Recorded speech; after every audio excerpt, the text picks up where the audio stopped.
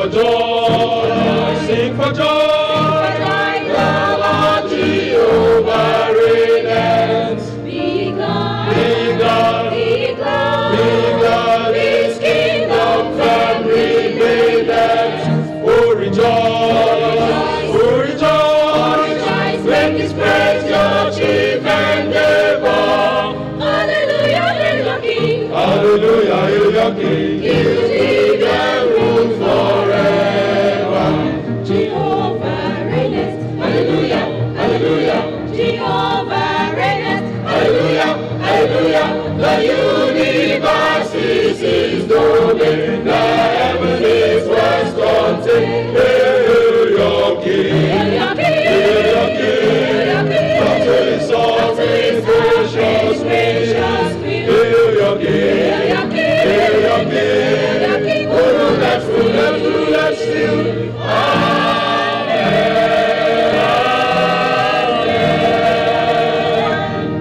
Sing for joy, sing for joy. The Lord is great and glorious. Be glad, be glad, His soul shall be victorious. Oh rejoice, oh rejoice. The presence and goes before you.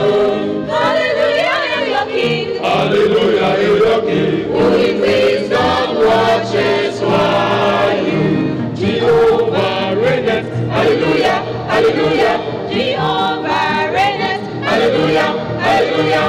The universe is His domain. The heavenlies was contained. Hail your King. Hail your King. Hail your King. Hail your King. Unto His gracious reign. Hail your King. Hail your King. Hail your King. Hail your King. Oh, ruleth, ruleth, ruleth still.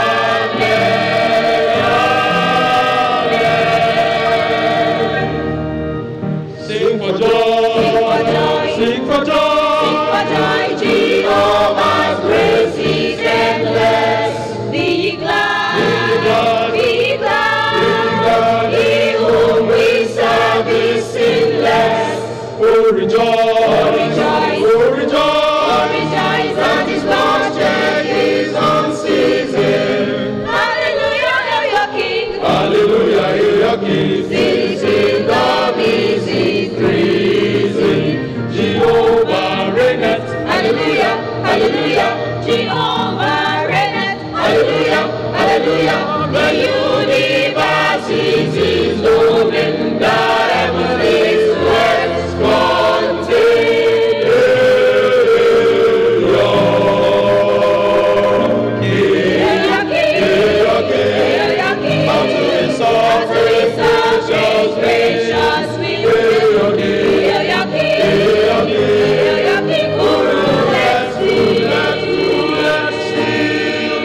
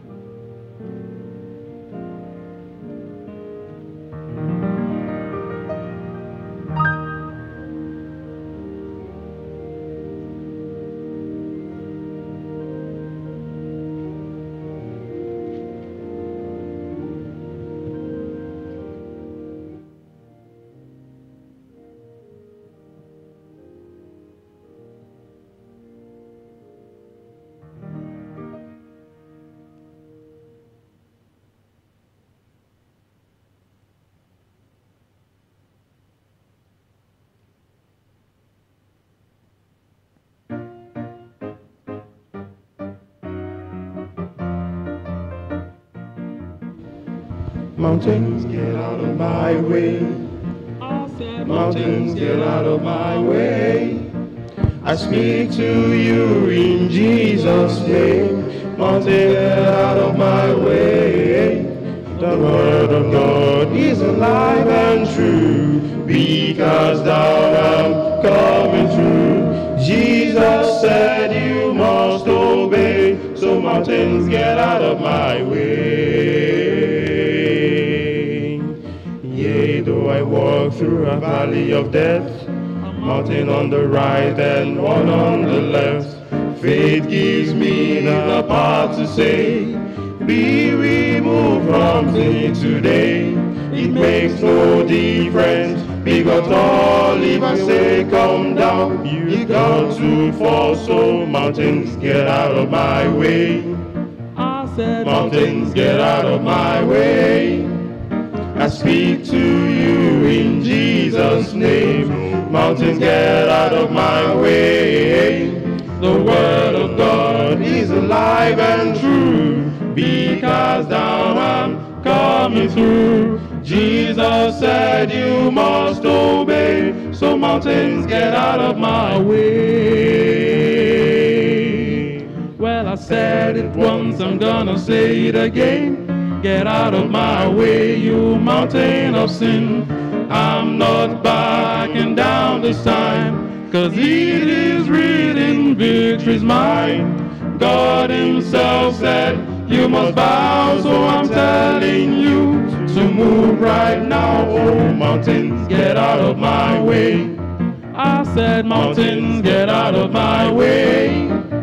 I speak to you in Jesus' name. Mountains, get out of my way. The word of God is alive and true, because now I'm coming through. Jesus said you must obey, so mountains, get out of my way. I said, mountains, get out of my way. I said, Mountains, get out of my way.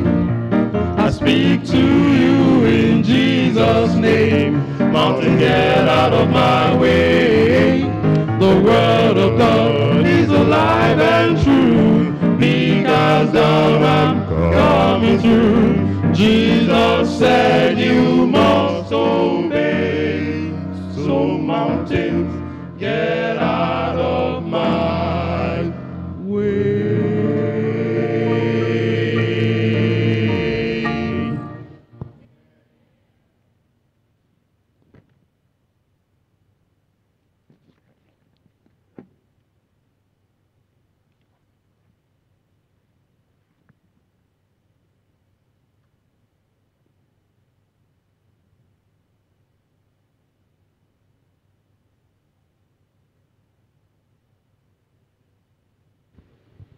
God bless. God bless you. Why is my voice louder than yours? God bless you. Are you not happy to be here? So we want to join our voices with the choir by singing hymn number 664.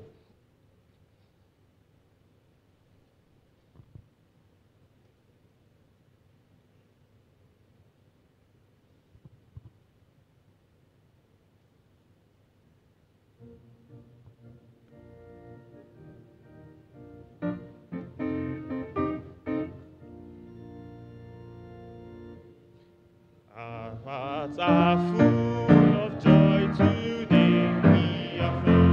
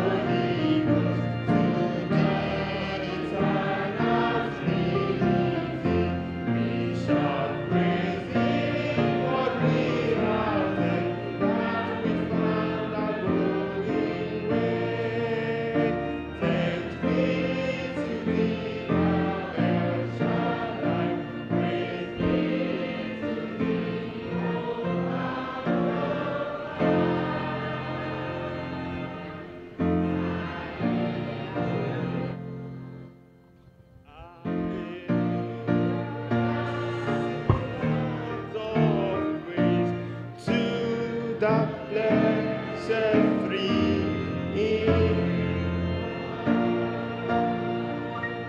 God bless you. So now we'll take our camp anthem after the intro. We'll sing verse 2 and verse 3 standing up, after which we shall be led in prayer.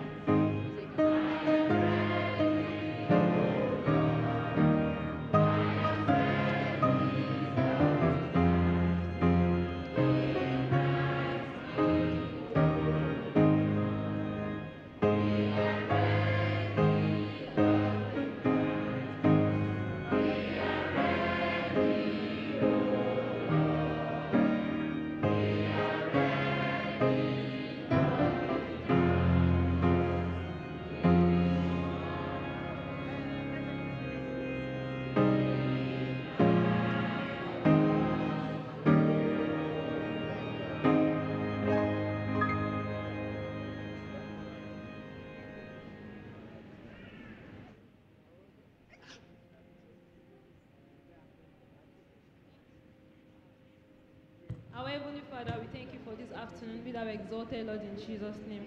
We thank you for the first session. We thank you for blessing us. Jesus, we are gathered together again. Jesus, please bless us. Jesus, please ignite our faith. Jesus, please have mercy on us. By the time we finish this program, let us go home blessed. In Jesus' name we pray.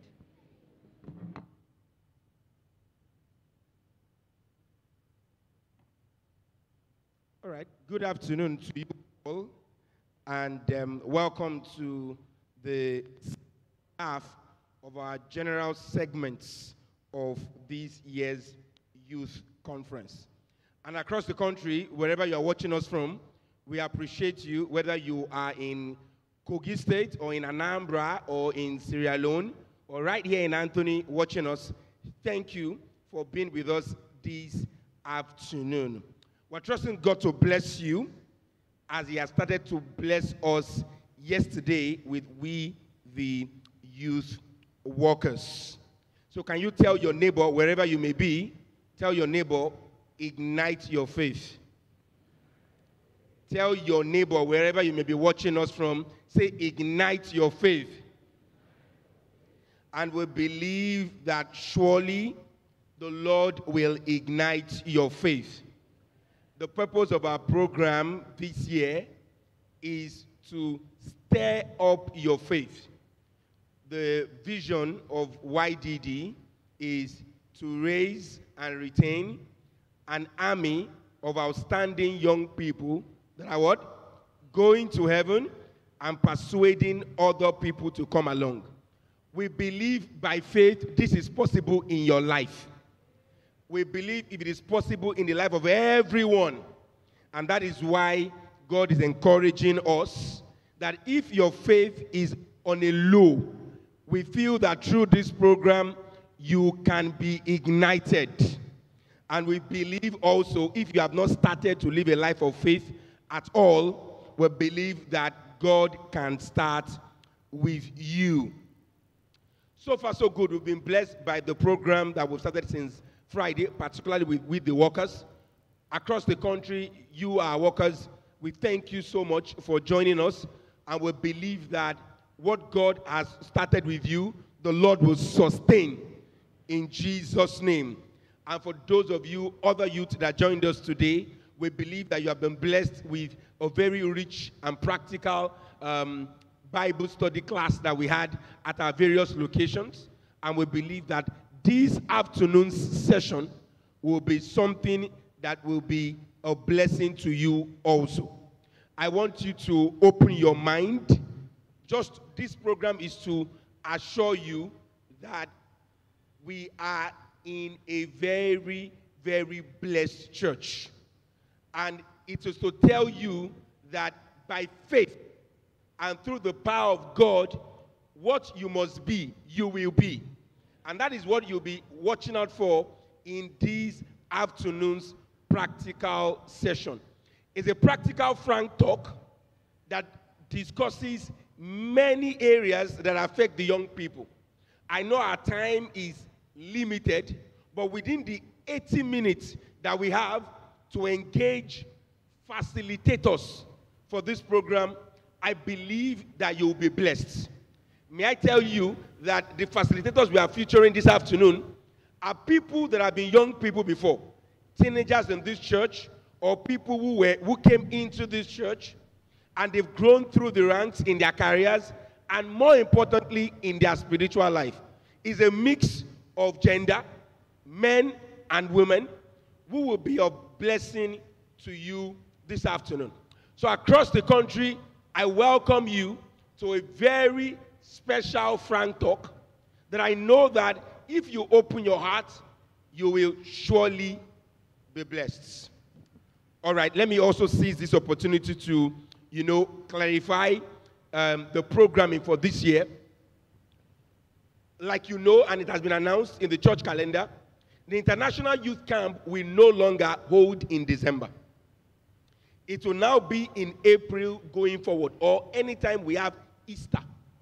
And so this year in December, we are not expected to gather like we normally gather because of this change.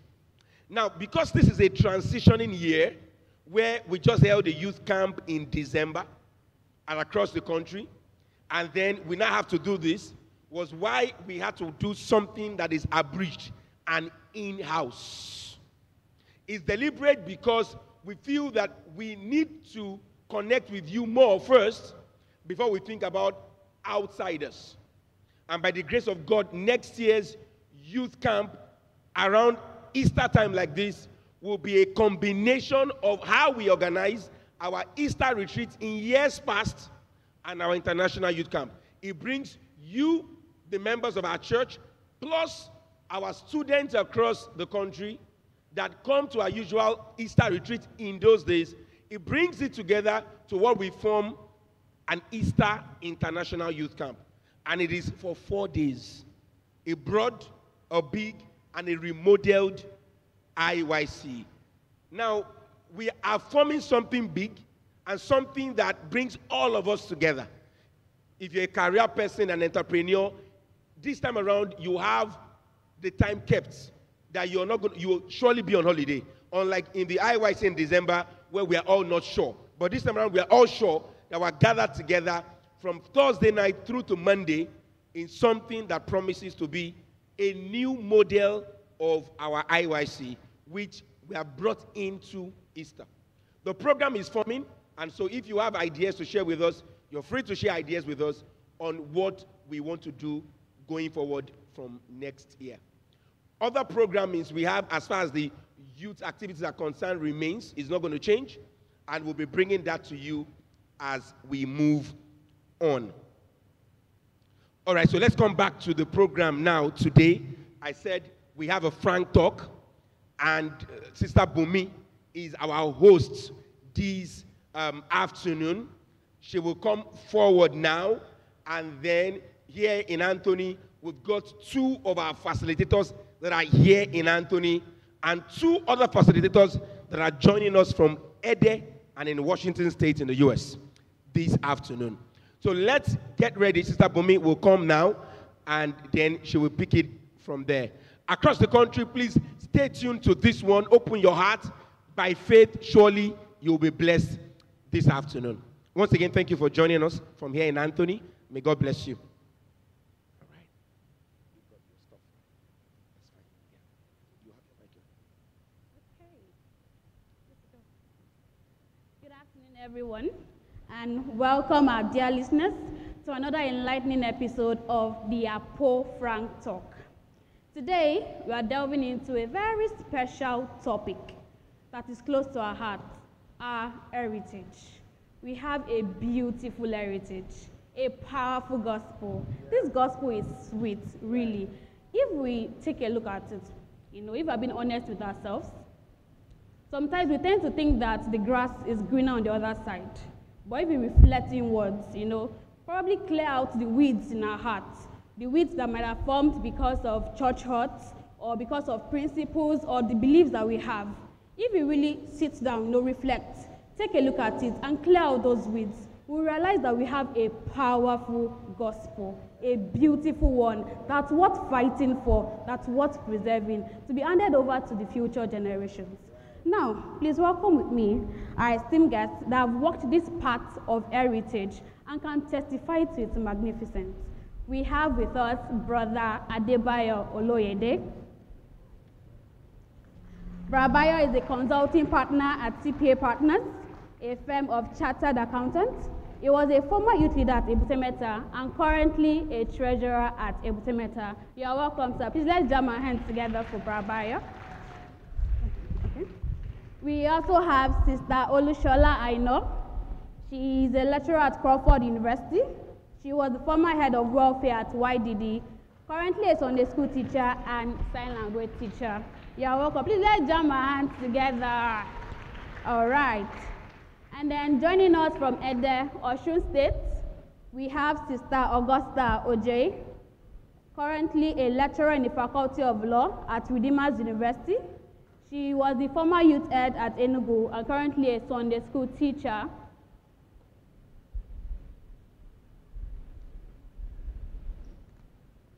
Okay. And finally, we have Brother Shola Adeshokpe.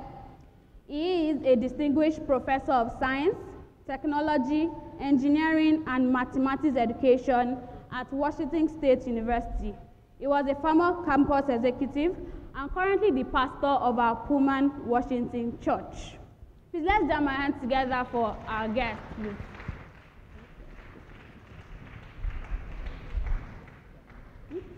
Okay.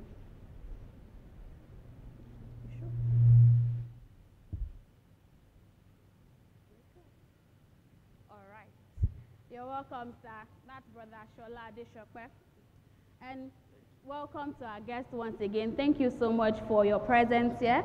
We know that you're sharing your time and your wisdom with us today, and we know that your presence would also enrich our conversation immensely. God bless you all. All right, so we're getting into our heritage. Diving straight into the heart of the matter, really. What does our heritage mean to you? And how did it shape your perspective, particularly during your formative years when you were much younger? Brother, would you like to assist us with that? Okay, thank you, Sister Bumi. For me, our Christianity becomes real and visible when we walk the paths of signs and wonders in our daily living and even in the ministry.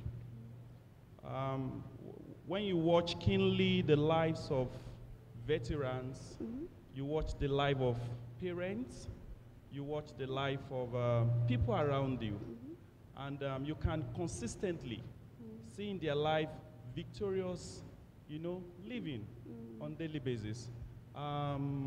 That proves a point to you that all things really are possible through walking this path of faith in God. I have been opportuned and privileged to be trained by good people, right?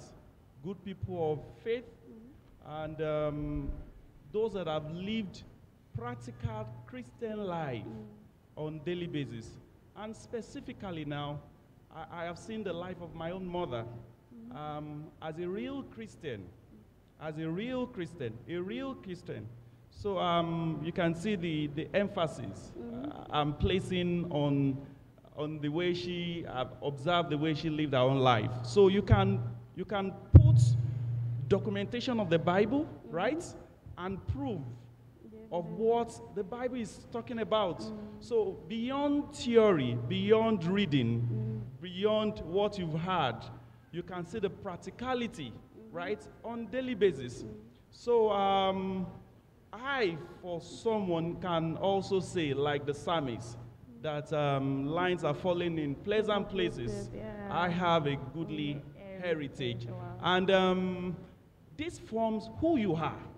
The way you reason, the way you even have your faith, the way you comport yourself, the way you prefer other in honor, the way you respect people, because this is spiritual formation for you. What you observe, what you see on daily basis, the people around you that have lived faithfully, that have lived as Christians, before you, this forms you, and at any point of your life, through changing scenes of life, you observe that you also want to live the way they've lived.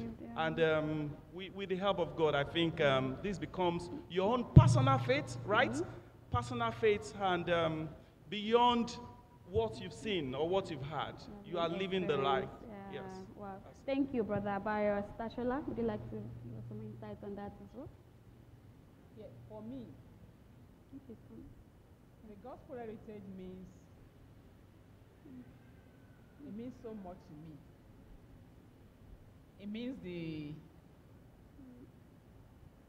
doctrines, the Bible doctrines, the traditions, the uniqueness of the gospel, the wholesomeness of the gospel, the fact that the gospel is real. As a growing child, I remember back then what I read in the Bible about the children of Israel being led by God. At a point, it said there was a cloud by day and the pillar of light by night. It was something I experienced real life. Back then, at our local church, we happened to live in the next village to the local church, so we had to, during the weekends, I go with my mom, my siblings, we have this team of cleaning the church. So the experience is that what the children of Israel experienced then, we discovered that when about this time, when the sun is so shiny, so hot, we see the cloud covering us. As we are moving, the cloud is moving with us. I remember that was a particular day, it was raining heavily. As we were moving towards the rain was moving ahead. It was a real experience. And it's a goodly heritage for me. And it built my faith. Such experience built my faith, built my confidence. Permit me to just make reference to what I experienced this morning on my way to this place. I said, let me come early enough, probably to be part of the Bible study. But unfortunately, I was stopped around Oshodi to have my vehicle particulars checked. I did, one way or another, the renewed particulars were not in the car. So I said, all right, let me get the soft copy and show them. I got a soft copy and they said, no, that soft copy is not enough for them, that they can't make do with soft copy. Okay, they have my documents. So they said, the next thing is, you know, the corny way of having to just deal with our men on the road. So, okay, we want to get the tire deflated. And within me, I was like, I'm going for a program. I don't want anything to disturb me. I sped off. And I went to park in front, and I went back to them. On getting there, they lured me stylishly into entering the station. And the officer was happy. He said, now we got to arrested. I said, all things work together for good to them that love God. He looked at me. He said, Madam, I've arrested you. I said, it is not a problem. It's part of it. So I got talking with one of them, and he said, I remember Lois Carver.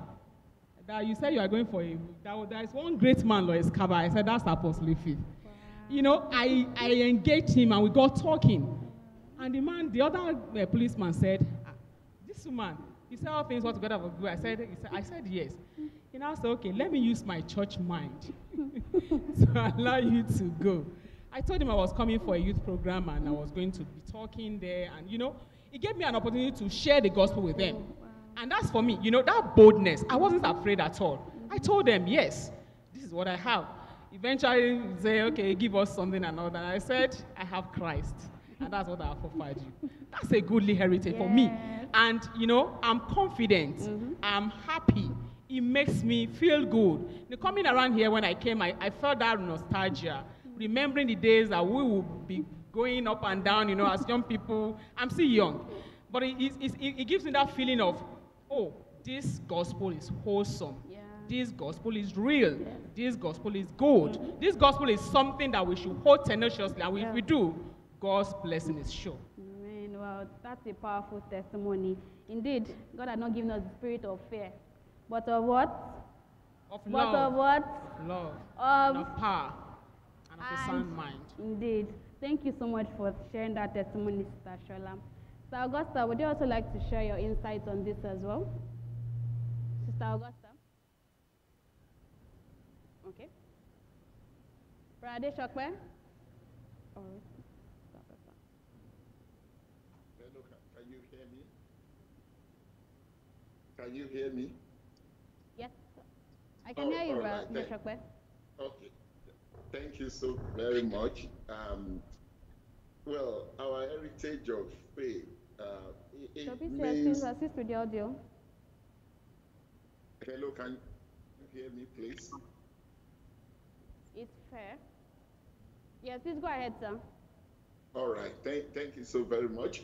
Our heritage of faith means everything to me, and I want to underscore everything. It means everything. As a young boy, teenager in the church, I was able to connect with Bible doctrines, as others have said.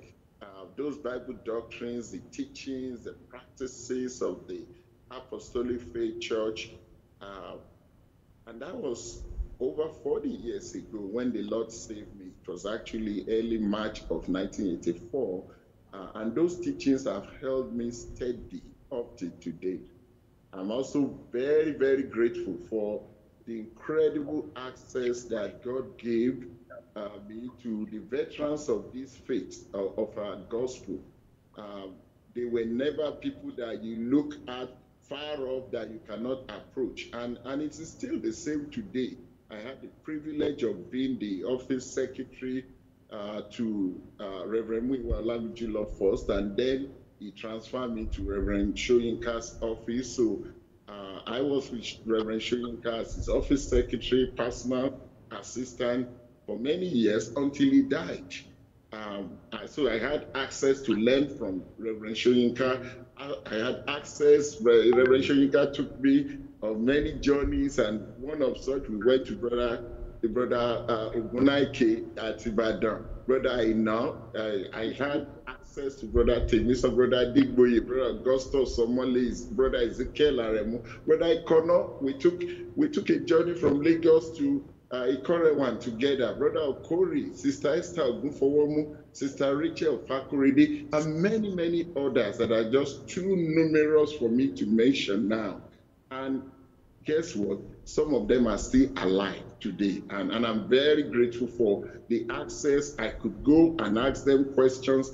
When I moved to the United States, I also had access. And we had Brother Darrell Lee, Brother Dwight Balzer, Brother Chet King. These people had at one point or the other impacted my life. So I saw firsthand their way of life in the office, at church.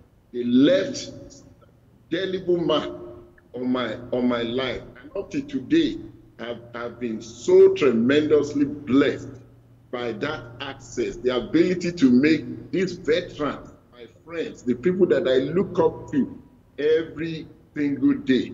But the good thing that I would leave with young people today is that you do not have to worry that, oh, Brashoyinka is gone, Rafinwa is gone. There are people like them still in our midst today. May God help us to cherish them, obey them, listen to the word of God that they teach us, and be inspired by their lives. I can also say, indeed, we have a goodly heritage. Thank you for that, Brother Shokwe. Do we have Sister Augusta now to share insights as well? Sister Augusta?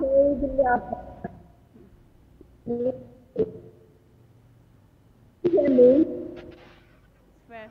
Hello? Yes, I can hear you, Sister Augusta. I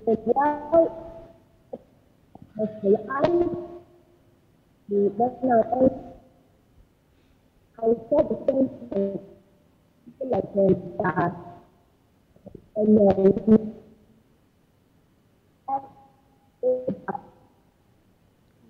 wish the Lord had just spoken. I said the kind of life we live, where I was coming from, they will have not just their words, they believe of these young people,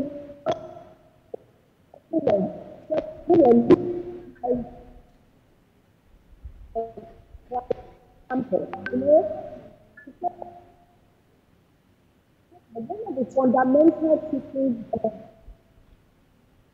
the basics of our faith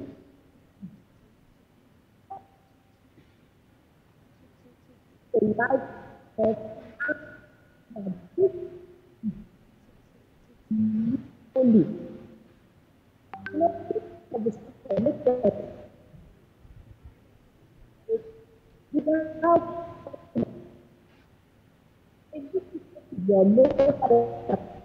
go to the back.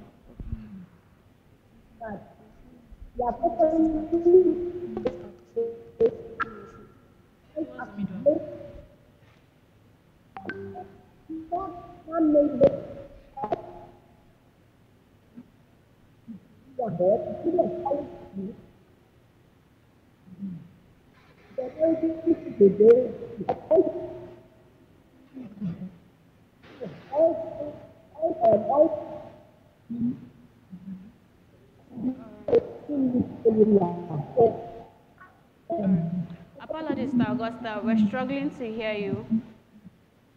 Yes, apologies. But thank you for that. And thank you, guests, for that insight. Thank you for sharing your testimonies to us. Now, Bayo, you said practical Christianity, you experienced it growing up. Now, as a young adult, as a young person, what aspect of this heritage is relevant, and do you find most meaningful to you and relevant in this generation, sir? Okay, thank you. For me, I think prayer, ability to go to God in simple prayer, and ask from God all you desire. And with absolute faith that whatever you ask, God will grant, He will answer. So the church had given us so much impact, making us to know that when we go to God in prayer, having faith in Him, He has the ability to answer us. It's very simple. But you know, we wake up every day when we have the gift of life. we know that we should pray. You want to step out of the home, you are required to pray. When you come back home, it is a practice that you also want to thank God for giving you a successful trip, right? So we've gotten so much impact on this, and I think prayer is, we cannot overemphasize it. Even in the church, during the devotional service, we are aware that prayer starts all services as a tradition in this church. Even during the service, we pray. After the service, we go to the altar to pray. In fact, if we claim that we have anything, we profess to be Christian. Whatever Christian experience we say we have, we've gotten that through prayer. And so prayer for me is very key, very pertinent to our Christian life, to our spirituality, and even those that are afflicted, they have a place to have all the comforts they need through prayer. And that's why James 5 said that is any afflicted, let him pray. He's any sick, let him call for the elders of the church. Let them anoint him with oil in the name of the Lord, right? And the prayer of faith will heal the sick. And when, even if he has committed sin, the Bible makes us to understand that he will be forgiven.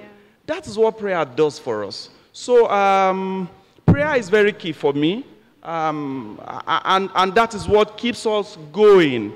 The day we faint in praying, in prayer, that is the day man starts to die. So for me, I think prayer is very key. It's very pertinent to our way of life, spiritual life. Thank you for that, Brother Bayo. Indeed, prayer is, I think, in Apostolic faith, prayer is one thing they've handed over to us, generation to generation, because it's like the easiest thing, really. You have direct access to God for anything. And once you have faith, remember we said faith is the ladder that connects heaven and earth together. It just makes life easy. Prayer, really. Pray without ceasing. Thank you for that, Brother Bayo.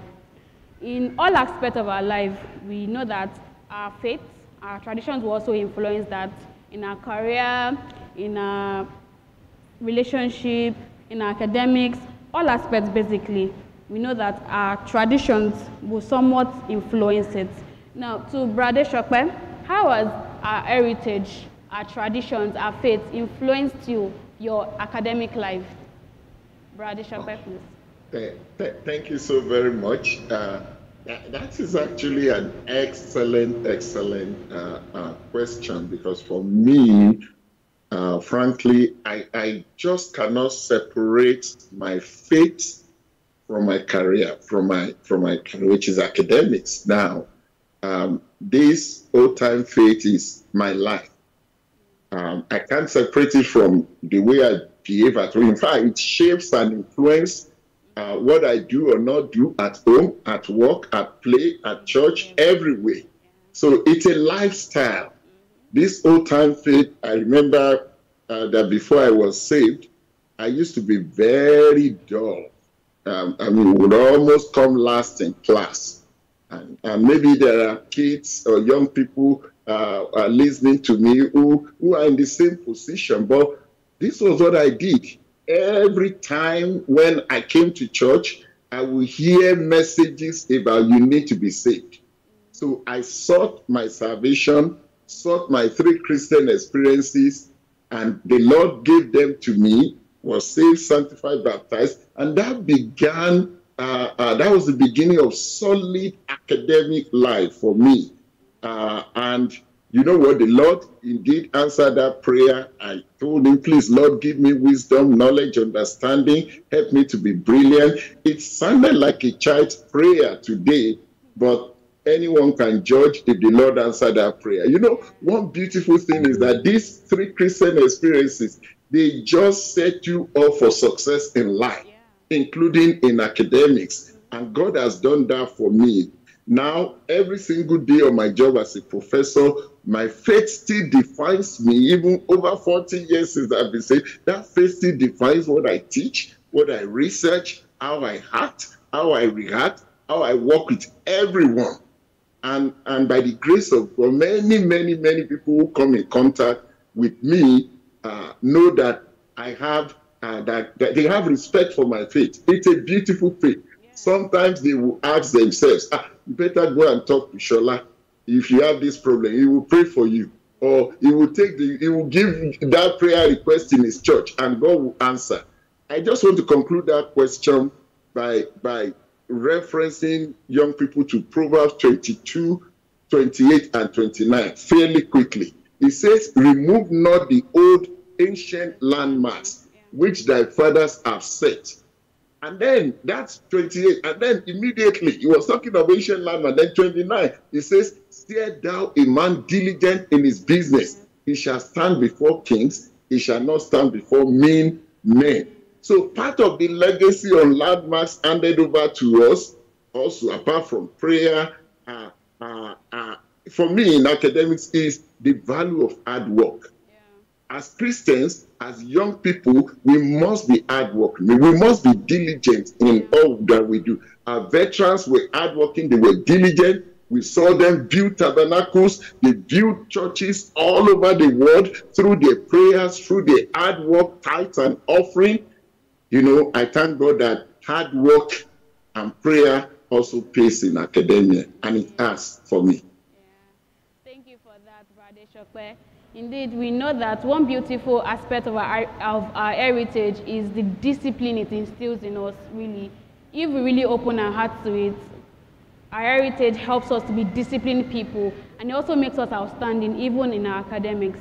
Now, Brabayo, you rose up to be a partner. How has this faith, this heritage, our traditions also influenced your career path? God is interested in all aspects of our life, even in our career. And the first practical way to knowing God's will for our career is to pray. You can see why we cannot overemphasize prayer and the act of praying. You know, because God knows us. He has deposited in us gifts. And we also have passions that we have also developed. Our career is what we do for source of livelihood, our profession, the work we like to do, what we are currently doing, what brings money for us or to us. So our career is also of interest to God. And I know as Christians, we don't want to start on the wrong notes. There are certain jobs that shouldn't be of interest to us. Notwithstanding, because we have passion, we can take our passion to God. I found people that have gone to school to study engineering, study Yoruba, arts, languages, and when they get out of school, academics, they took a different career line to become possibly an accountant. And so this is their choice. But really, we cannot downplay the heart of praying in having the right choice of career. So I strongly believe that whatever we do in this respect, when we take it to the Lord in prayer, God will give us direction. He will definitely direct us. We, at the first time, we may not have clue to what we want to do. In choice for career also, we need to look at our passion. What do you love to do? Probably you are someone that desire or you are looking up to becoming a professor of the university, in a university, or you like to have animals around you. Probably you want to become a biologist. You just love to solve problems. You want to give care to people. So you need to identify your passion and the gifts God has given you. I think that is enough to also take to God in prayer. That God, this is my passion. This is my desire. I love to do this. What is your will for me? And I know when we are persistent, you know, having that kind of conversation with God, He's going to make a way for us. So we just need to be persistent and continue to pray. I'm very open to him. I strongly believe that he's going to make a way for us. Just like the way Paul admonished the Corinthians, that whatever they are doing, whatever they do, whether in word, whether in deed, God is interested, even in their career. And that's why prayer is too key in every aspect of our life, for right direction, right? So that we don't fall into trouble. Thank you for that, Brother Bayo. Simply put, we should just involve God in every aspect of our lives. He wants to be connected with us. And we know that since we've been steered, we know that God will help us, even in our career decisions as well. Thank you for that. To our audience, we certainly apologize. At the moment, we'll be unable to take responses from Sister Augusta due to our network challenges. Please bear with us. Thank you. All right. Back to Shola. So how has our traditions basically influenced family life, relationships, and the like, ma'am? Thank you, Sister Bomi. I would love to share this song that really resonates with me as a growing child, and that's the old-time religion song. This is the old-time religion. This is the old-time religion. Give me the old-time religion. It's good enough for me. Makes me love everybody. Makes me love everybody. Makes me love everybody. It's good enough for me. It is good when I am tempted. It is good when I am tempted. You know, we sing all sorts of things, all sorts of life's experiences. We mention them while singing that song, and it resonates so much with me. And I'm happy that part of the goodly heritage I have in the gospel is the fact that I have direct access to God. And I can have that personal connection, personal relationship with God. You know, at every instance in apostolic faith, at every service, at anything that apostolic faith has to do, be it burial, be it birthday, be it naming, be it weddings, be it Sunday school, be it devotional service, everything centers on salvation. You know, and it became a point where I don't have anywhere to run to. If I come here, it's salvation. If I come here, it's salvation. I remember the time of Reverend Shoyinka. He will ask you, where is Jesus? Initially, when he asked, where is Jesus? I will be like, Jesus. Jesus is in my heart. And that's the response. You know, I learned to build that relationship between me and God. And that foundational relationship helps me a lot. And has helped me so much in building relationship with others as well. It makes me love the unlovable, you know. It makes me to be empathetic. I know that some around me, who are my classmates when I was way back in school then, they did not have the opportunity I had. So when it comes to looking at them, I don't look down on them. I empathize with them, and I realize that peradventure they have the same opportunity I have, their lives will be better. So I tell myself, what I need to do is to show them love so I can bring them to the gospel. And when it came to a point, the very sensitive aspect of relationship is a point where one has to get married. And, you know, part of the tradition of this church, part of what we are taught to do is to pray through. And he was like, oh, I had this covenant with God earlier in life that I was going to do God's will in marriage. And that helped me through. Even when there were distractions here and there, and I was like, yeah, am I going to stand or not? God remembered that covenant, and he kept that covenant for me. And I was able to pray. It's not new to us when we talk of pray through, but it's like a mirage to some. But if we give it what it takes, it's a simple thing, just like we are praying for salvation. If we do, God will lead us. And when God leads, come on, there is no regrets. No regret at all. You know, he said, in this world we are going to have tribulation, but we should be of good cheer because he has overcome the world. No matter what the challenges are, we have that same God to run back on. I say, God, you told me to walk in this path, and I'm walking in it. So you have to make a way for me. And he has been very faithful. He has been very faithful. God has been so faithful. God has been so good.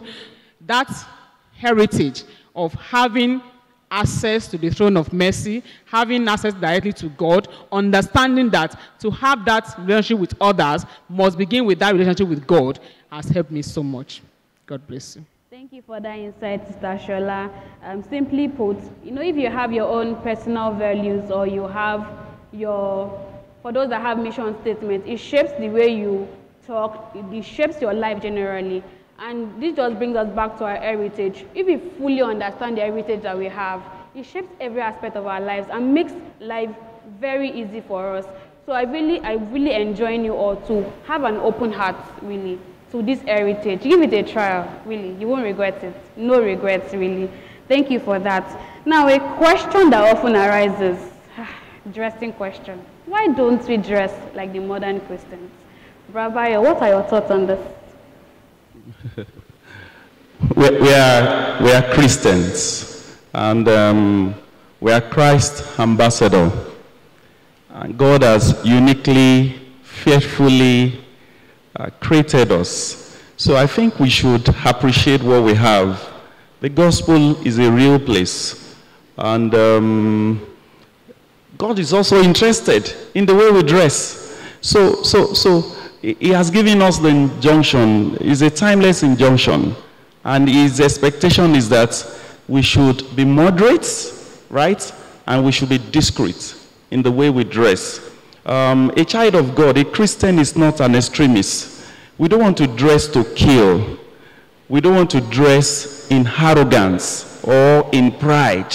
You want to impress people. No. But we should be presentable. I remember an encounter I had when I was working with one of the financial services, a commercial bank, in 2007, 2008, I beg your pardon. And the MD wanted someone that would represent him to have a conversation, not technical, just to present a document and put a board member through. And he needed someone. And my thoughts just came to him that I think Bayo dresses well. And the person he sent to me came to me and said, MD said you will be going to this board member's house. I was very happy. Do you know why I was happy? Because it was an opportunity for me to present Christ. Yes, so we dress to glorify God, not as an extremist, not in arrogance, not in pride, not to kill, but to present Christ. Because it's also an avenue. You can't tell me you are a Christian and you are not looking presentable. No, you should be presentable. But we won't dress as the world. Yes. And I think the function of dressing at times is to the extreme. You want to impress, right? You want to kill at times. Most times it's in arrogance and in pride. And God doesn't want that for us. He wants us to be moderately dressed, right? We should be discreet in our attire.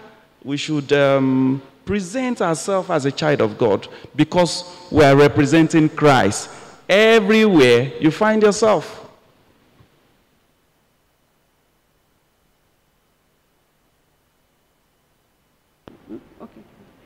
So the young people, I think we've gotten 1 or 2 points, really. You know, this dressing question is a question that comes in month after month, year after year. Why don't we do? Why don't we? Why don't we? Simply put, just like what Brabayo mentioned, we are called out to be unique. We are called out to be separate. 1 Peter 1:5-7 mentioned that we are a chosen generation, a royal priesthood. We should carry our Father. The way you dress really should reflect the Father, basically. So if, like I mentioned earlier, let's just have an open mindset. No one is trying to restrict you or anything, but just be open, really. It's a sweet gospel, really. Modesty. Modesty. Just be you. Be unique. Be separate. Come out from among them. I know that God will help us. Sashola, you want to add something? Okay, I like to add because most of the time, dressing issue is at a point, it seems it's synonymous with ladies.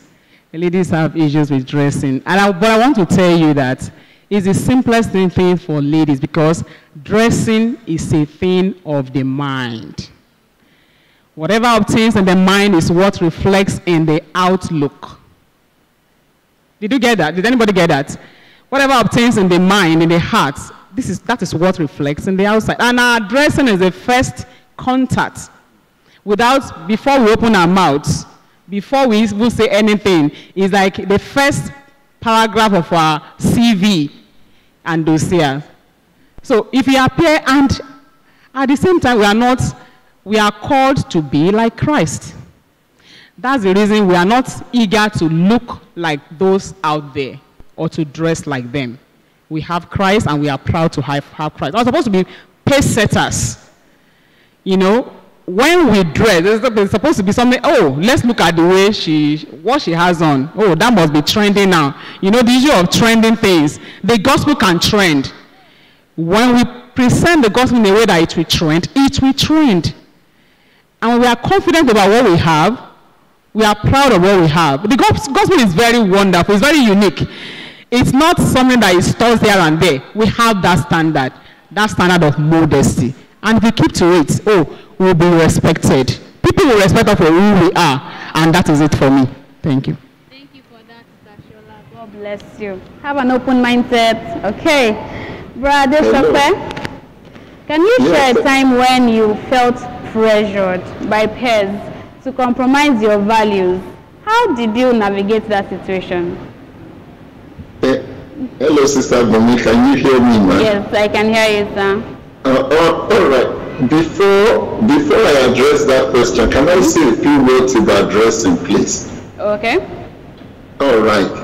I love that question because, since the Lord saved me, I've just witnessed times upon times that people who are not of our faith, in fact, in some cases, people who are not even saved, far away from Christianity, I have seen them come to appreciate how we dress. Yeah. In fact, it's a beautiful gospel. I really like the way Sister Shola put it. Let no young person think that, we are being constrained. We are not allowed to do so. No, I have a wife, and almost every national and international events that my wife is able to go with me, people always comment. People who have not even heard the name of our church before would say, wow, your wife looks beautiful. They say that of my children. Your children look beautiful. They say that of many in the church. Oh, you folks look beautiful. You know, young ladies, you are beautiful. Yeah. Young men, you are handsome. Just dress like a Christian. You need not make any apology for it. God has told, when you are saved, God will endow your life with beauty. I just want to stop there. I don't want it to sound like it's a constraint. No, it's a joy. Yeah. It is. It is. All right, let me come back to, the reason I said that the devil is very, very tricky. You know what the devil did in the Garden of Eden? The devil did not allow Adam and Eve to see all the freedom that they had.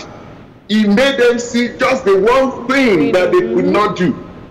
That is what the devil does to young people today. There's so much freedom in this gospel. Yeah. You can do 10,000 things that are great and wonderful and good and godly. The devil will not let you see that. He will let you see they don't allow us to wear this. That is just that one thing. Let's not give in to the devil, young people. Let's be happy. Let's just dress as Christians. And what a joy. Again, you are beautiful and you are handsome. Yeah. Thank you. Thank you, Brasha. All right. You wanted me to also speak to pressure from peers on how to compromise our values. and how God helped me. I will say how I navigated that, how God helped me to navigate that situation. I remember when I was in secondary school, and even to some extent at the university, many around me were dating. They were going out with girls, messing up their lives with girls. In fact, it got to a time that I was almost lonely in secondary school. I was called names, SU, Tu, Bye-bye, Badan, and all of those names. But then I remember the story of Joseph in the Bible, who said, how then can I do this great wickedness and sin against God? That's in Genesis 39:9. God helped me to stand. Faith in the living God helped me. And when I got to the university, I joined campus AVAs. We had groups of young men and women who were passionate, sold out for Christ, and young people in the church. I would get to campus, fellowship, young people, and then get to church, young people who love God. Those things really helped me in my teenage lives. I was also determined to eat to faith, to keep myself pure. And let me conclude that question by saying, you know, one thing that also helped me, apart from people around me on campus, apart from making a determination myself, apart from prayer, you know, those powerful sermons and teachings that the other panelists have spoken of, my Reverend Shoyinka and other veterans, they kept us. We will come on Sunday, we will hear these sermons. It was not about God will make you rich. It was about life of holiness. I remember Brashonika preaching of harvest of sin for the saint, youth without blemish, beware of shishas. Brother Temisan preaching on life in the tent. Many other powerful sermons like that. I will use my pocket money then in school to buy cassettes of those Bible teachings and sermons after camp meeting. I will pour over them, listen to them, pray over them. In fact, then I had the habit of listening to at least one Bible teaching or sermon a day. Whether Monday, Tuesday, I must play a Bible teaching and listen to it. It has paid off. It built so much faith and spiritual strength and stamina in me that it made the gospel so much joy for me. I loved it then, I still love it now. 40 years after, God has kept me. And to conclude, I can look at every woman or girl in the face and know that by the grace of God, God has kept me pure. Yeah. It pays to serve Jesus. Indeed, indeed. Thank you for that insight, Brashola. God bless you. I think our generation, we're actually facing a lot of pressure. You have social media, you have external pressure. But I feel like the worst kind of pressure is the internal pressure, the one coming from yourself, pressurizing yourself to be something you are not, really. But just like we learned in our Bible study, internal pressure sometimes comes from fear of the unknown, fear of rejection. But at least we've learned at Bible study that we should face that fear, really. Just face it. It's not real.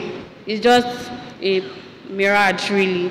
And then God has given us, He didn't give us a spirit of fear, but of power, of love, and of a sound mind.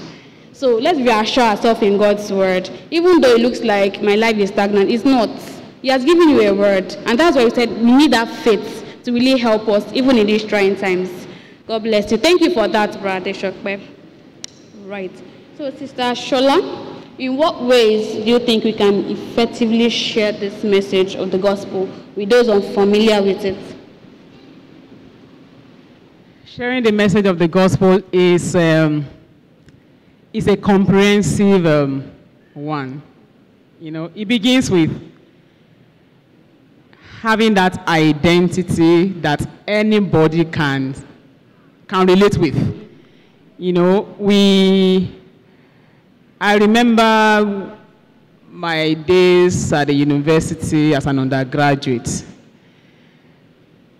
The effect of having sweet fellowship with people of like minds. Mondays used to be our fellowship days, and that day, you see all of us in corporate dresses. You know, we didn't have so many outfits then, but the few we had, we wash and iron and appear so good. And the amazing thing is that any Monday that we're not seen in those corporate dresses, my classmates will ask, Shola, is there no fellowship today? That's to show that they are watching. They know us. They know what we do. They know what we stand for. So it's easy for me. It was easy for me then to relate and to tell them the gospel because I have it in and out. You know, it's all over me. It's within me, but it's all over me. You can see that, no, this person carries the gospel. And that was it for me. So, to tell people of the gospel, we must have that stand. We must have that living testimony. It's not until we open our mouths to talk. Talking to them is part of it, but the life we live. We must have a life of consistent holy life that will minister to people even before we open our mouths to talk. They know when they have issues, they know where to go. They know they have to just come to you and say, I have this kind of problem, you know, and that was it for me. And the fellowship, I remember then, majority of us then in my set, as members of the campus fellowship then, at my AVS, majority of us were average students. But I remember the day we went for prayer meeting, then we will have ladies prayer meeting, we have men prayer meeting, we have fellowships and all that. So we were there, I was to lead the prayer meeting, and it occurred to me that we should pray. We should tell God. That's one of the goodly heritage that worked for me. That we should just tell God what we want, the grade we want. And I opened my mouth to say, God. I was the one that led the prayer. Let's tell God, let's be specific. And when I was praying, I opened my mouth and I said, God, I want a 2-1. Someone in me laughed. How will you get it? You want to steal it? But there is this faith in me that said, if I ask anything in Jesus' name, He will do it. That's one of the memory verses I learned in elementary classes. If you ask anything in my name, I will do it. So simple and straightforward. And so I told God, yes, this is what I want. And by the time we were done, we were just talking on our way back to the hostel and we were saying, what did you ask? Somebody said she asked for first class. I said I asked for a 2-1. Somebody said I asked for a 2-2. Somebody said I asked for a first class. Lo and behold, exactly the way we said it. That was what God did.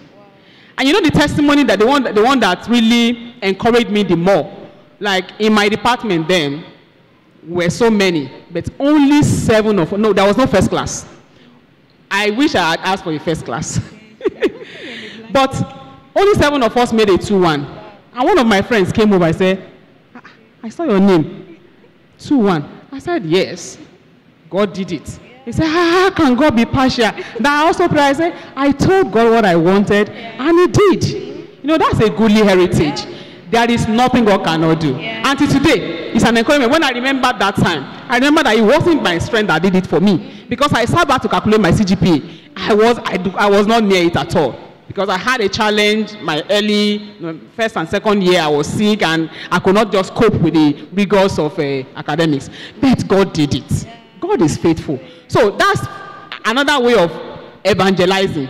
Because when I tell people, oh, my God can do all things, then I show you by what you have now. So these are the testimonies I tell them, that there is nothing God cannot do. And like I mentioned my experience this morning, that I told them all things work together for good. I was able to contact them with the gospel. I was able to remind them that God loves them. I was able, you know, I wasn't afraid.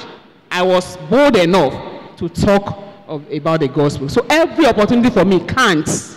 Whether I'm in trouble, or I'm enjoying myself, or have, you know, whatever the situation, I seek every opportunity to tell of the love of God to those who don't have access to it. Thank you. Thank you for that testimony, faith with evidence. Well, thank you for that. Rabbi, I would like to share insights on this as well. Yes, just to add my voice to that. Just the way Sister Shola said it, you must have created that identity. The husbandman must have first of all eaten that fruit, tasted of that fruit. And that's what brings the boldness. And more importantly, our lifestyle is the best sermon, is the best teacher, is the best way to tell of Christ to anyone.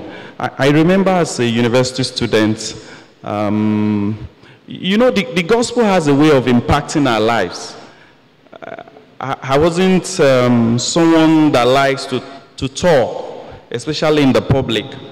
And my enrollment for AVS work created a great deal of, you know, opportunity for me. I remember the first day I visited the school at Ife, about 7-day grammar school. And after the AVS presentation, the principal came and was thanking, almost kneeling down for a student. I said, Mommy, no. You know, that gave me courage that we can really do all things. So I enrolled again for the second school, for the third school.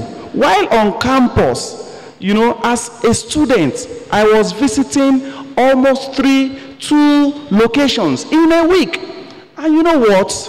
You won't come to my class 1 to 10. I taught 10% in the class. So what that means is that we won't even have an excuse not to say, to come all out for God. And this is what God can really do for us. We must display some spiritual intelligence, even amongst ourselves, with people that, you know, that we interact with. I remember how a friend got to be a member of the church. When I was in the college, the Polytechnic, you know, a typical apostolic faith boy is likely to be very conservative. You have limitations. You don't want to interact with, you know, you play with them, but there's always limits. And I had a group of people that we read together. We just got ourselves randomly and would start to read. I observed on a typical day, a friend was sick, and I just, you know, greeted him and told him all is well with him. I didn't know he was expecting more from me.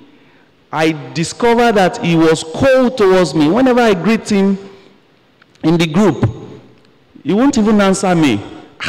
And I was very uncomfortable. So I called other friends and I told them that I don't know what is happening with this friend though.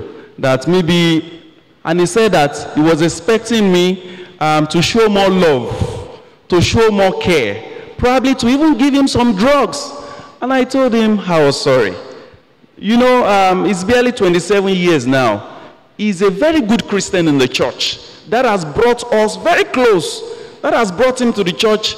That has brought him to be even a Christian. Yes, so our lifestyle will preach Christ more than any other thing we think we may be doing. Because people are watching you.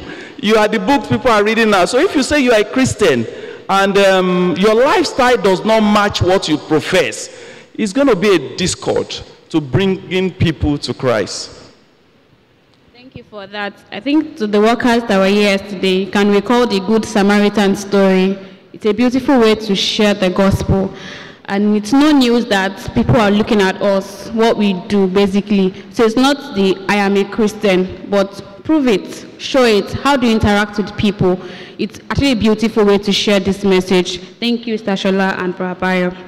All right, so Bra Adeshokwe, if given 2 minutes, how would you sell our faith and tradition to the younger generation? Bra Adeshokwe. All right. Thank you so very much. Now, to young people listening, do you ever desire the best of the best in all that you do? Do you ever think of or pray about a godly home, a great career, raising wonderful children who fear God, just having the best time of your life? If you do, then this is the faith for you. It has been for me, And I'm not speaking theory. I'm being very practical. Now, this faith has defined everything in my life.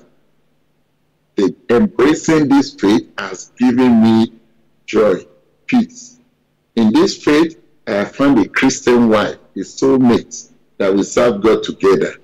God has given us peaceful home, wonderful children who love God and are doing exceptionally well, both in the gospel and in their career. Great job, career. The faith, people come around and say, oh, Shola, why are you, how did you have this? And I tell them it is Jesus. I don't spend money on cigarettes. I don't spend money on alcohol. Why would not God bless me and give me best things in life? It's a wonderful faith. And I challenge you, just try it. You will see that it works. It has so much worked for me. Thank you. That's not quite 2 minutes, but I will leave it there. Indeed, the gospel works. Give it a try today. Thank you for that. So, Rabbi, I know you mentioned earlier that your mom brought you to the gospel. So you were brought to the gospel. That means you had a choice to either leave or stay. So to you, why did you choose to remain committed to this gospel? You had a choice. Okay. Thank you. The gospel is real. Life is all about challenges. And the beauty of the gospel is that you have someone that bears your burden. So on daily basis, when there are issues, you have someone to cry to go to. Okay, let me also quickly, because you mentioned my mom, I remember when I wanted to enter the secondary school, Form 1, there wasn't money to pay school fees. It was tough. And I think that was about 98 naira. Yes. And all my mom could do for me, because I knew the situation, it was tough. She gave me 50 kobo. She said I should go to Ebutimeta Church. Imagine, 12-year-old boy trying to gain admission to secondary school. She couldn't help the situation. So I was exposed to knowing that with God, you can actually do all things. Yes, in the gospel. So I got down there and, little prayer, shuku prayer, and the rest I slept off. Right there on the altar. But I knew the mom promised my principal that by God's grace, come next week Wednesday, she will bring the school fees. That did not fail. Imagine, it didn't fail. God provided in a miraculous way. That's money. So, so really, what choice do I have? Choice to live a good life? Choice to continue to run to someone that you know can always bear and carry your burden? What choice? I think that's the only choice I have. So do I want to run to the other side and continue to suffer? No. So I've been exposed to praying. I've been exposed to seeking God in all life challenges. So, and I think that's the only choice I have. And with the grace of God, on daily basis, you just find yourself moving on in the grace of God. In the grace of God, despite the challenges, at times at the top, at times in the valley, but you find out that the grace of God is sufficient. You just overcome on daily basis.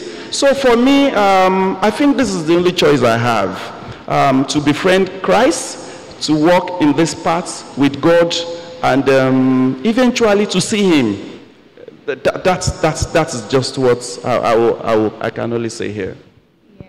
prayer works, really. Oh, taste and see that the Lord is good. And then you would see the evidence that indeed we have a goodly heritage. All right. Bra Adeshokwe. Yes, I know you were born in the gospel. You mentioned 40 years you've been saved. So you also had a choice. Why did you choose to remain? Yeah, thank you so very much, Sister Bonnie. I will tell a story about why this gospel works. I mean, there are so many. I can tell hundreds of stories of miraculous answers to prayers. But here is one. 4 years after I was saved in March of 1984. I went to Liberty Stadium to watch a soccer match, and then the Lord convicted me on a tall tree. So if you die here, where will you spend eternity? So I came down, was living at Apata then, walked home, prayed a sinner's prayer. Lord, be merciful to me, a sinner. And the Lord saved my soul and grounded me in the Apostolic Faith Church. My parents brought me. But, you know, there was a time I was living, I was writing my WECA exam in 1988, and I was living with my grandmother at Ibadan then. And in between the WECA exam, I mean, all my food, the food that I had, grandma had gone to Lagos to take care of some other grandkids, so I was left alone then in Ibadan. Almost all the food that I had, you know, there was nothing again except one tuber of yam. And I still had like 1 week to write WECA exam. As a young boy, I prayed. I said, God, if you will do something for me, expand the life of this one tuber of yam so that I can eat it for the next 1 week. And you know what? As childish faith, I closed my eyes every morning and took part of the tuber of yam, threw the rest under the bed, and then went to go and cook the yam. You know what? I had that yam every single day for 1 week. It did not finish. It was the last day of my exam, I Greek, that I opened my eyes to see what was left of the yam. If I knew, probably I would have kept closing my eyes and I would have eaten that yam for years. I saw as a young boy miraculous answers to prayers. So nobody needed, in terms of commitment, I did not need people to start pampering me to walk in the faith. I saw God move right in my eyes. Crippled people were brought to the church. They were prayed for. During camp meeting, I was there, but I showed you all of them. Those people walked. I saw sinners, sinners, fetish people, and God saved their soul. So I saw remarkable answers to prayer. So then the question is what these have made me to remain committed. We have a beautiful gospel. It has worked for me at home, at work, in raising my children again. I have seen miraculous answers to prayers, not just only in my life, but in the life of many young people and elderly people in our church. And many have asked me, how is it that young people in your church do exceptionally well? It is because of this wonderful faith they have embraced. I told you about some of my mates who were having 2, 3 girlfriends and messing around with girls. Today, many of them have 2, 3 wives. Their lives are in a mess. They will write me and say, Shola, how can you help? You know, young people, stay where God has put you. This gospel works, and it works wonders. People may make fun of you now, but, oh, you know, they will come back to you. When they need help, when they need prayers, when they need support, they know who to go to. They know your God. I can go on and on. I finished my PhD, and 9 years after my PhD, I became a full professor. It has never happened in the history of Washington State University for about 140 years now, almost 140 years, 130 something years now, it has never happened. 9 years after, it is not me, it is this faith. It has worked in all aspects. If I see anything better than it, I would have done. But I can tell young people, there is nothing better than Jesus. I've never seen anything work like this faith. And to close, it has a sure destination. It will take you right from this world to heaven. Oh, no wonder Paul said in Romans 1:16, I am not ashamed of the gospel of Christ, for it is the power of God unto salvation to everyone that believeth.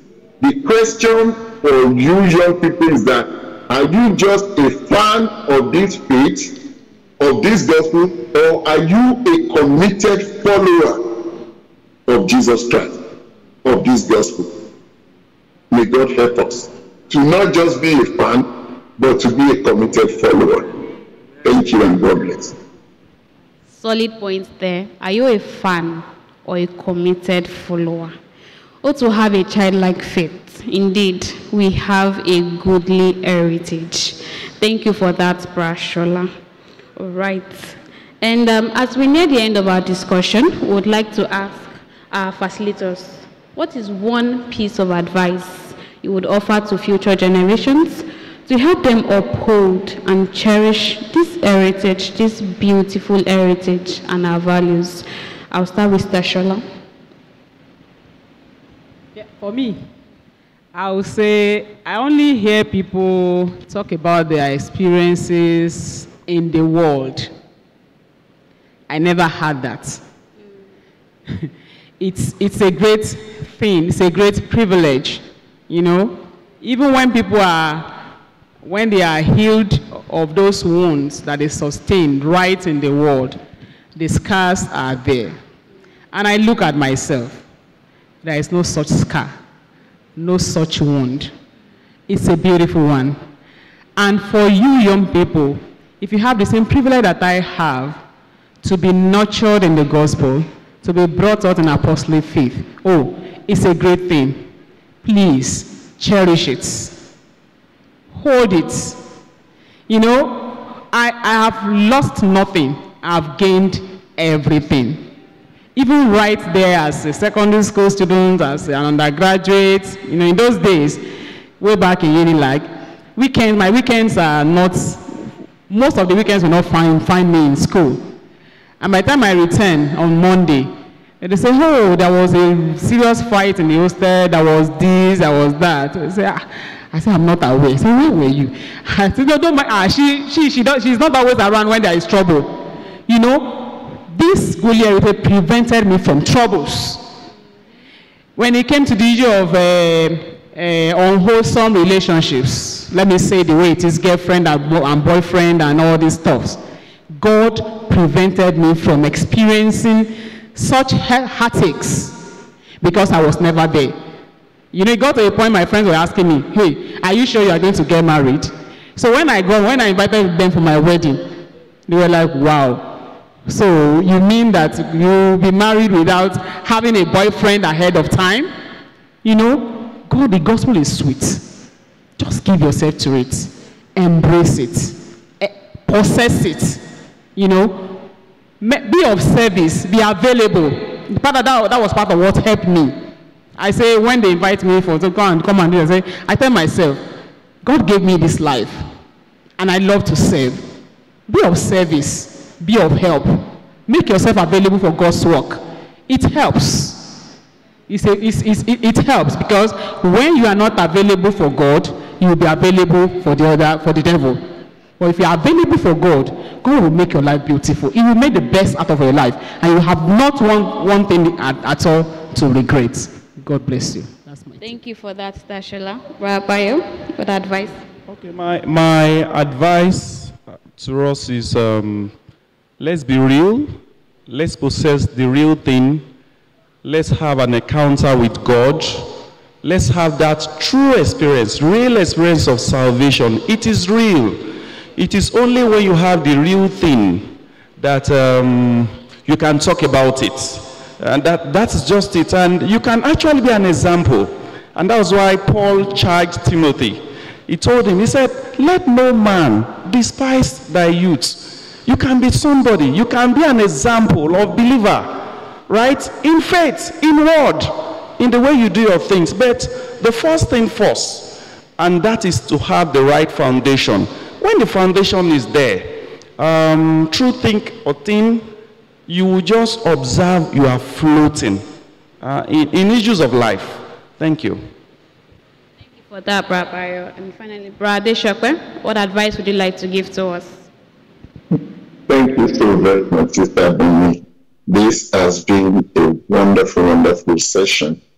I would say, Sister Augusta is not here.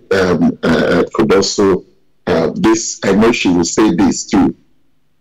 Don't lower the standard of the faith. Don't negotiate that standard with the devil. Don't trade it with anyone or anything in this world. Live for him, die for him. Let me close this way up. So before I close, be friends. I told you about veterans of faith. They are accessible. My kids will always say, Daddy, you have friends or people who are much older than you. Oh, yes. I like to be friends to all these veterans. In fact, some of you may know, some of you have Sister Esther Ogunforomo, Sister Rachel Fakorede there with you. I have received a text message this morning greeting me Easter message from Sister Esther Ogunforomo. After this program, I am going to text her back or call her and Sister Rachel and many of these veterans, Reverend Ezekiel and all of them. They are with you. Sometimes we look way back. Oh, during our time, the gospel is always ever present. God's people are there with you. We thank God that every phase in life, the people of God are there. Let's take advantage. Let's be friendly with them and learn from them. And now I will close 2 Timothy chapter 3, verses 14 and 15 says, but continue thou in the things which thou hast learned and hast been assured of, knowing of whom thou hast learned them, and from a child thou hast known the holy scripture, which are able to make thee wise unto salvation through faith, which is in Christ Jesus. I encourage young people, future generations, uphold and cherish this heritage. Read your Bibles and pray every single day. Read your Bibles and pray every day. When you read your Bible and pray every day, it will help you to draw closer to God.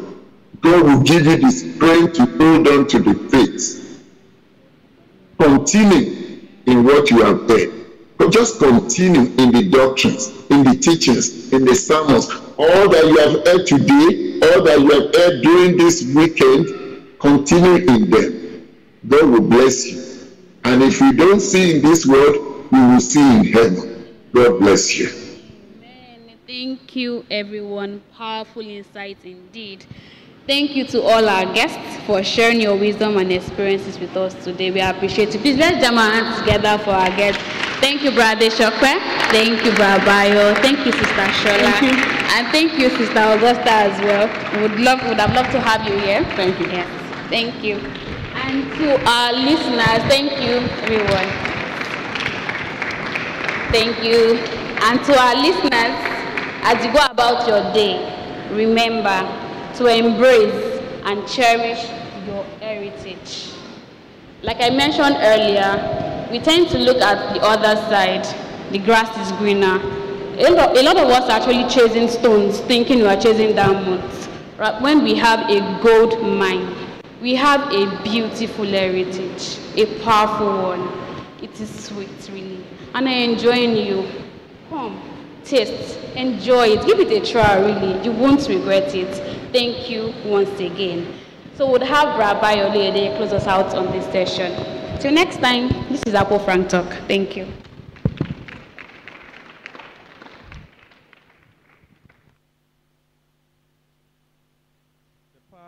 is just still the same today. Right? The power is just still the same today. And Paul requested for that power. This is a unique season. It's Easter season. It's season that that premise our faith. Premise our faith because Christ had come. You know, he was beaten. He died. And he resurrected. Just for us. On this day, right? He's fighting our cause. Fighting sin, fighting the devil, ensuring that we will have a new life. And that was why Paul said that I may know him, and the power of his resurrection. I know we want to experience the power of his resurrection today. And it is possible because the power is just still the same today. The quartet said that mountain, get out, get out. I speak to you in the name of Jesus. You know, there are mountains in many forms. Mountains of sin, mountains of stagnation, mountains of poverty, mountains of barrenness. Today, Christ wants to take them away from us. And so it will be, because we will pray. We will experience the dimension of Christ's resurrection anew today in the name of Jesus. Do you want to have that experience? Do you want to have that experience in your life? Do you want to taste Christ in a new way? I pray that you come to the altar. And as you come, pray, you will have a new life. You will experience him. The heritage that you have had will be your experience. Christ will do this for you in Jesus' name. Amen. I enjoin us, come forward. Let us come wherever you are, online, at our different locations. Let us continue to pray. Because we have a godly heritage. We have a godly heritage. Let us continue to pray and tell God that we want a special time. And during this Easter season, Christ will do it. He's here. He can do all things for us. And as we pray, sincerely praying, he will visit us. He will give us a new life. He will take away the mountains before us. All the mountains of sin. You know, mountains of stagnation, mountains, as we speak to them this afternoon, in Jesus' name, they will all fade away. That is the desire of God for us, even during this Easter season. It is a special time, it is a unique time that we go to God in prayer and renew our vow to him.